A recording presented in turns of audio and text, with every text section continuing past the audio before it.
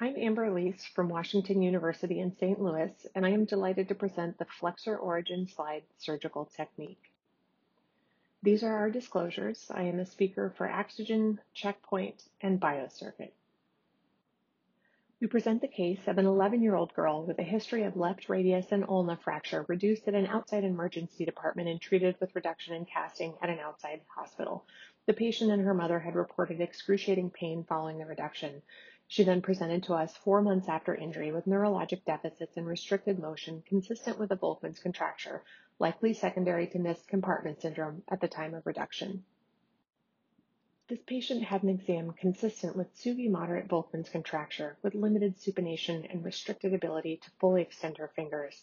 The patient also had median and ulnar nerve dysfunction with dense paresthesia and atrophy of the thenar and hypothenar muscle. The Volkmann's angle is determined by finding at which angle of wrist flexion the fingers can be fully extended. You can see specifically there is an inability to extend the middle and ring fingers with the wrist held in neutral, putting her right at the junction between SUGI mild and SUGI moderate Volkmann's contracture. The Tsugi classification is a system used to describe the severity of Volkmann's ischemic contracture. It is divided into 3 categories based on the extent of muscle and nerve damage, with the mildest forms affecting the deepest muscles. Key features of the mild stage include partial ischemia of the FDP, no significant nerve involvement, and no contracture of the intrinsic muscles or joints. The moderate stage involves more extensive muscle fibrosis, including the FDP, FPL, and FDS muscles. Neurologic impairment is always present. In the severe stage, the damage is extensive, involving both the flexor and extensor compartments with severe neurologic deficits, including complete palsy of all the intrinsic hand muscles. Indications for the flexor slide include SUGI moderate and severe contractures and contractures associated with cerebral palsy. While fractional lengthening and Z lengthening can lengthen one muscle at a time, the flexor origin slide targets the entire involved muscle group. For children with wrist, finger, and thumb flexor contractures, whether they have some voluntary function of the flexor muscles or not, this is the most powerful strategy for releasing contracture. Advantages of the procedure include that it does not cause any internal damage to the muscle and allows the muscle to find its own resting length, which preserves muscle strength. Ultimately, this patient was determined to be a surgical candidate, and we proceeded with the flexor origin slide surgical procedure. This case is performed supine with a sterile upper extremity tourniquet. Bipolar electrocautery is used for hemostasis, nerve graft donor site, and instrumentation for nerve repair or neurolysis are required as well. In the following video, we will demonstrate the surgical technique for the flexor origin slide. For the incision, relevant landmarks are the medial epicondyle of the humerus and the wrist flexion crease. The incision is made approximately 4 to 5 centimeters proximal to the medial epicondyle on the medial distal arm, traveling posterior to the medial epicondyle and continuing on an anterior medial longitudinal course down the volar aspect of the ulna and extending down to the wrist. The length of the incision may vary depending on the severity of the contracture. The incision is carried down to the muscle fascia, and care is taken to identify and protect the cutaneous nerves. We begin by identification of the ulnar nerve at the elbow. This is effectively a cubital tunnel release. The ulnar nerve is identified proximal to the medial epicondyle and is released from underneath the arcade of Struthers. It is traced distally, and Osborne's ligament is released, exposing the nerve as it passes between the 2 heads of the flexicarpi ulnaris. The interval between the flexor and extensor compartments is now opened distally to begin to elevate the flexor muscles from the ulna. Muscle is raised from the bone with bipolar cautery to avoid damage to the periosteum. We work both proximally and distally from known to unknown to ensure that critical structures are protected. At the beginning of the case, dissection is carried out proximally towards the flexor origin, and the flexor carpi ulnaris is carefully elevated from the ulna using bipolar cautery. Remembering that the ulnar nerve passes between the 2 heads of the FCU, care must be taken not to injure the nerve branches. We will identify these branches just distal to the cubital tunnel and ensure that they are protected before we fully release the flexor carpi ulnaris origin. You can see the nerve branches here. As we continue, we must also take care not to violate the medial collateral ligament, as it is closely related to the flexor pronator origin. Next, the origins of the flexor digitorum profundus and the flexor digitorum superficialis are mobilized from the ulna, and the interosseous membrane in the anterior interosseous nerve and artery can be visualized. An essential component of this operation is transposition of the ulnar nerve anteriorly along with the muscle slide. As the release continues, to avoid traction on the nerve, we will have to perform the transposition. A subcutaneous pocket is created anterior to the medial epicondyle, which may require triceps fascia and partial medial head release. During this portion of the case, care must be taken to avoid excessive traction and manipulation of the ulnar nerve and to protect the vascular supply in the vasa nervosum. The nerve should lie in a relaxed position with the elbow extended. The ulnar head of the pronator teres is also released, exposing the brachialis muscle. Again, take care to avoid injury to the medial collateral ligament and the elbow joint capsule.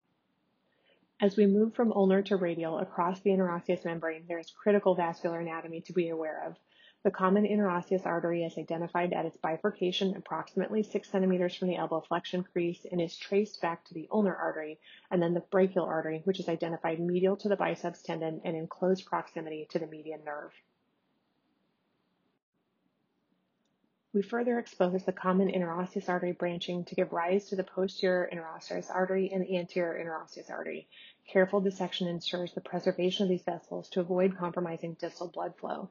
The posterior interosseous artery, as the dominant blood supply to the extensor compartment, must be preserved to avoid compromising the extensor musculature. Additionally, communicating branches between the ulnar artery and the posterior interosseous artery must be identified and protected as the dissection proceeds. These connections play a supportive role in maintaining the collateral circulation to the forearm. Distally, the anterior interosseous artery is found with the accompanying anterior interosseous nerve. With the critical vascular anatomy now exposed and protected, we can proceed with releasing the flexor muscles from the radius. The adequacy of the release and the mobility of the flexor mass are periodically assessed by ranging the patient's fingers and checking for points of restriction, which are then released. After the flexor release is complete, attention is brought back to the ulnar nerve to ensure that the transposition has not resulted in any kinking.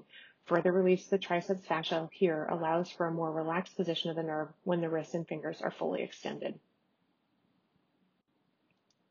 The release is complete when full passive motion is achievable.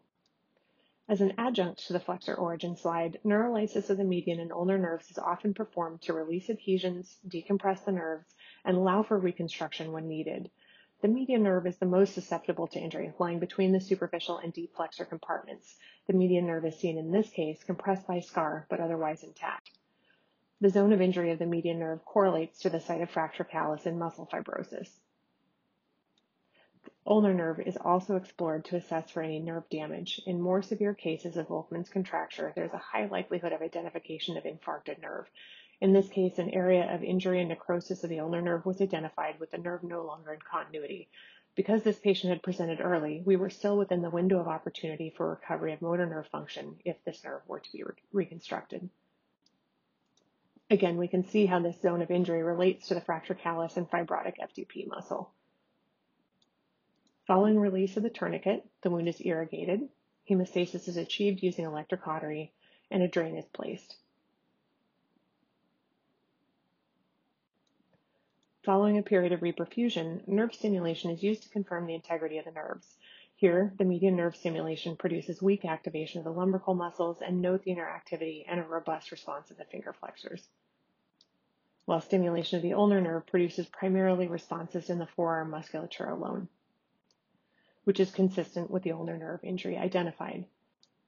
Next, the nerve is prepared for reconstruction by freshening the ends of the nerve. The proximal nerve should demonstrate healthy interfascicular bleeding, and the distal nerve should demonstrate normal architecture. The resulting gap is reconstructed with cabled sural nerve autograft, which has been pre-cabled with fibrin glue. The construct is secured with 9-0 nylon sutures using a microscope. The fascicles are aligned and the repair is not bunched. The excess fibrin glue around the cable fascicles here makes the appearance seem misaligned, but the fascicles themselves are well aligned. A nerve wrap is applied around the coaptations to prevent fascicular escape and adhesion. The primary goals of nerve repair in these cases are to restore motor and sensory function. Even in delayed presentations, nerve reconstruction may improve sensory recovery.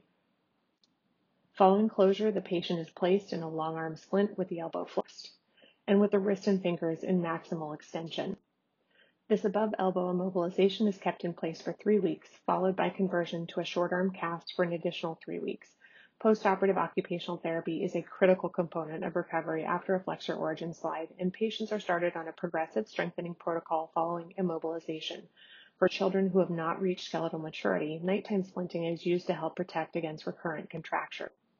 The flexor origin slide, like any surgical procedure, has the risk of complications. Adhesions may form, restricting movement and reducing the efficacy of the surgery. Weakness may develop from prolonged immobilization or excessive release of the flexor mass, which may result in reduced grip strength. Operating around the median and ulnar nerves carries risks. Neuropraxia and even permanent nerve injury is possible, and neuroma formation can occur at repair sites. Vascular complications, while less common, can occur, and these include hematomas and ischemia. Joint-related complications are also possible, including instability due to damage to the medial collateral ligament, capsular injury, or stiffness from immobilization. Additionally, patients and families are counseled for general surgical risks such as infection, poor scarring, and delayed wound healing. Improved passive motion is seen immediately following removal of splinting, but patients are all sent to OT for strengthening.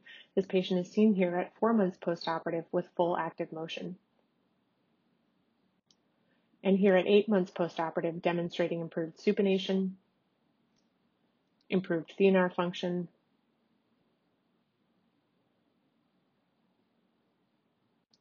and some recovery of her intrinsic function,